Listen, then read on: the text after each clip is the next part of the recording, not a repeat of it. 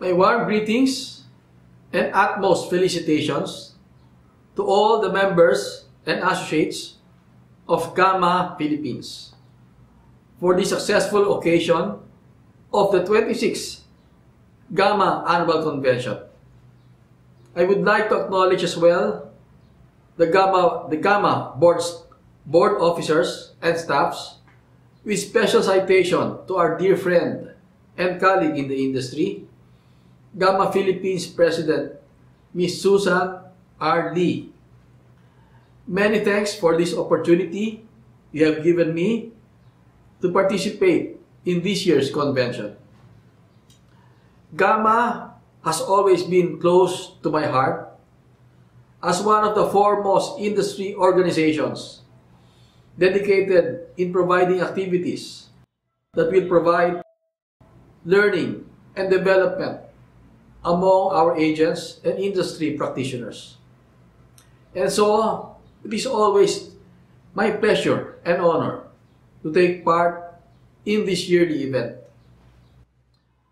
Despite the hardships and challenges brought by the current pandemic, I am thrilled that we in the insurance industry have managed to surpass these hard times.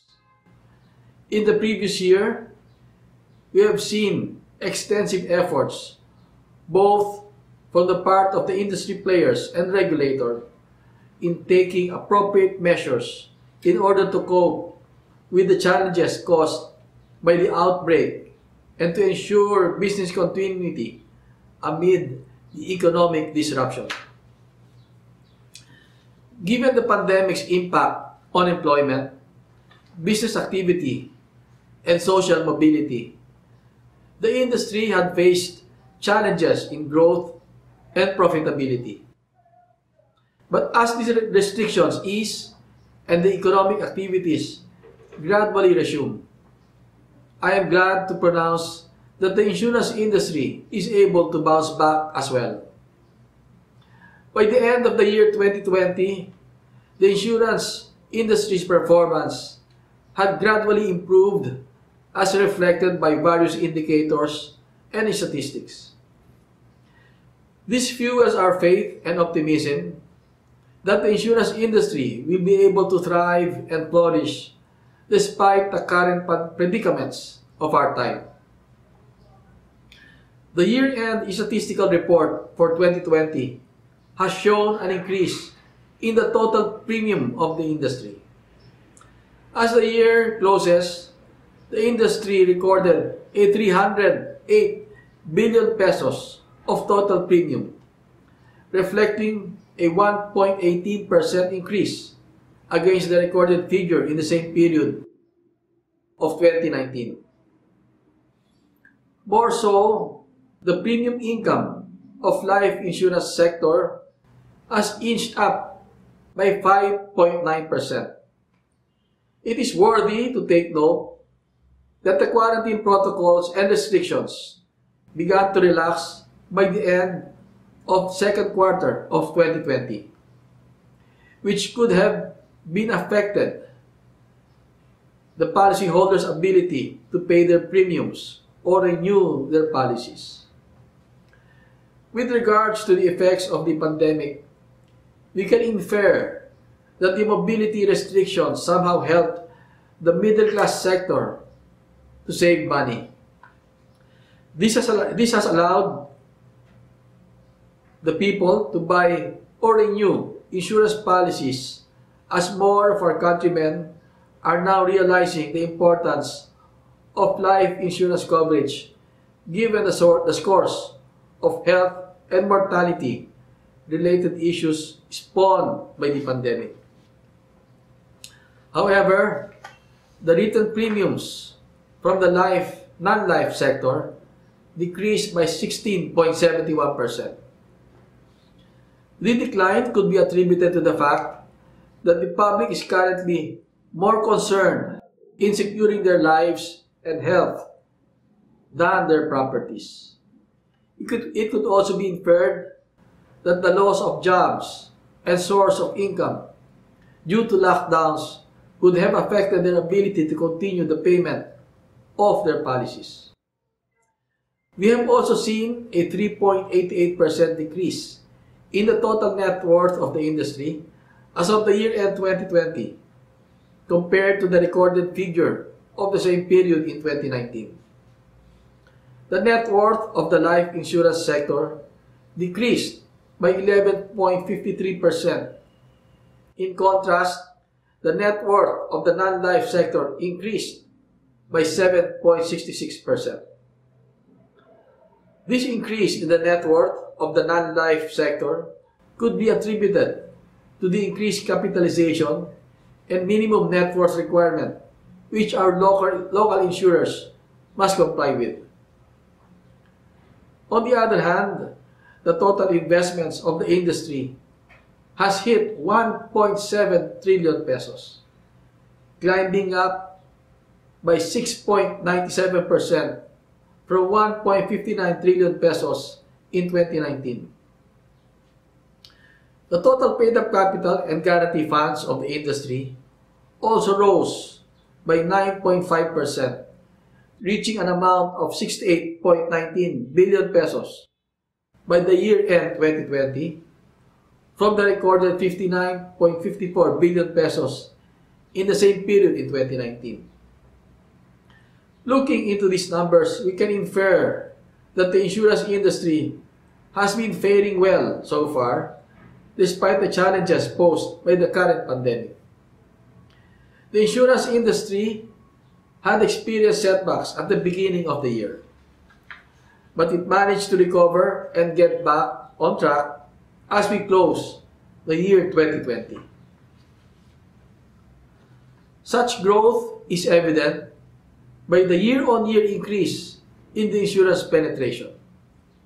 As of the year-end 2020, the insurance penetration has reached 1.71%, a significant increase from the recorded 1.64% penetration rate in the same period of the preceding year.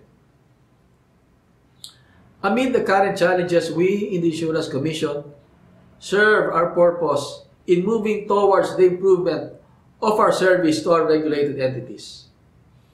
As of this date, we still opt for the online submissions of reportorial requirements and technology-assisted transactions in order to minimize the exposure and prevent the possible contagion of the virus.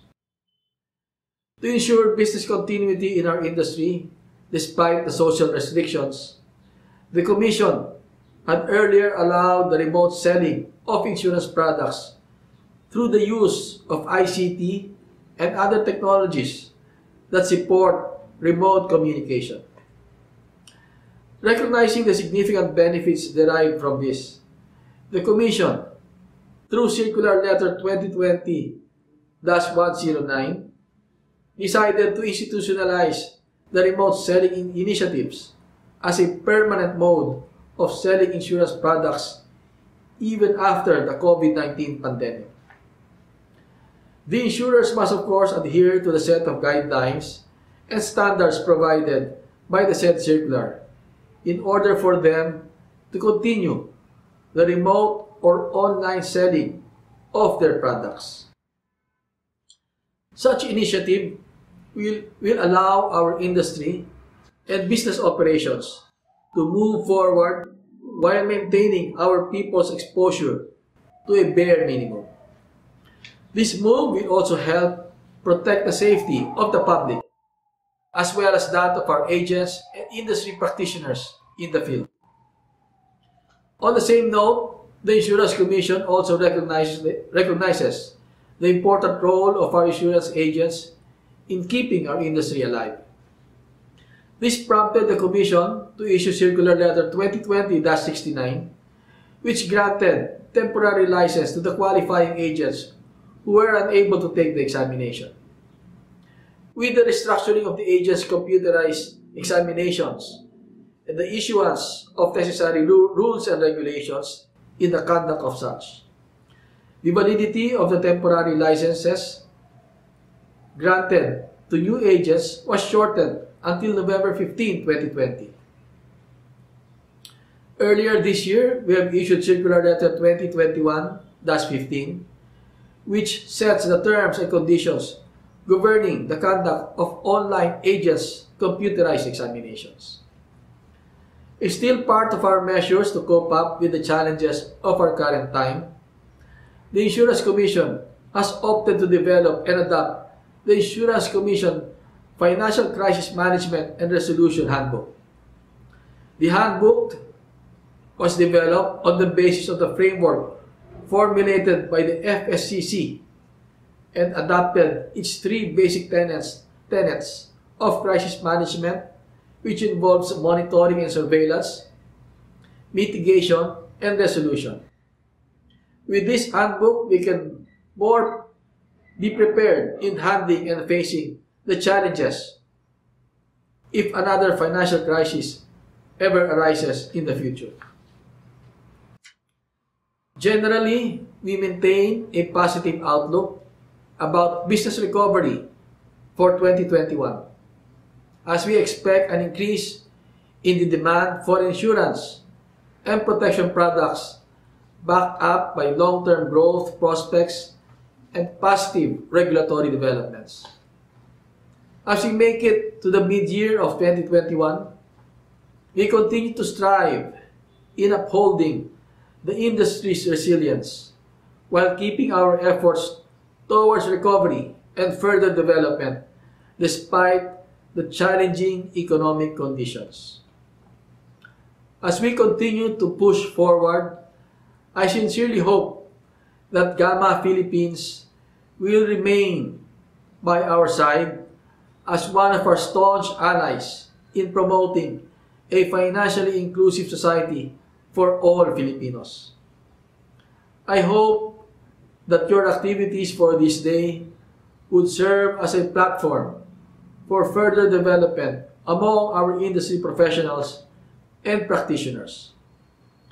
Together, let us forge our path towards a brighter future. Thank you, and more power to GAMA Philippines.